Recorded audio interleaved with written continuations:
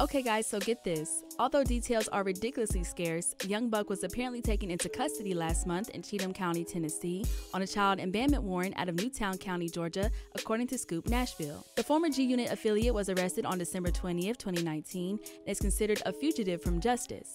He spent his Christmas in an overcrowded jail cell as he awaits extradition. He's expected to be in jail until at least May 7, 2020, when he has his first court date. He's currently being held without bond. A couple weeks ago, it had been reported that young Buck was apparently arrested in Cheatham County, Tennessee on December 20th. According to Cheatham County Sheriff Office records obtained by Scoop Nashville, the veteran rapper is expected to be behind bars at least until May 7, 2020, when he has his first court date. While specific charges hadn't been revealed, the 38-year-old Hendersonville resident was arrested on an outstanding warrant out of Georgia and was considered a fugitive from justice, which is a felony. Young Buck was arrested in 2016 after he allegedly kicked in the front door of his ex-girlfriend's Nashville apartment and threatened to burn it down. Consequently, he was sentenced to 7 months in prison. At the time, authorities said he owned up to violating the conditions of his supervised release and probation in not one but 2 federal cases. The former G-Unit affiliate has been a longtime adversary of 50 Cent, and the two routinely spar on social media. Most recently, the Power exec trolled Young Buck with a photo of a transgendered woman after Young Buck dropped 2 diss tracks aimed at the Get Rich or Die Trying mastermind, the story of Foofy and Fofty, earlier this year. Young Buck spent Christmas in an overcrowded jail. He's being held without bond. So what do you guys think? Did you know Buck got taken in due to child abandonment?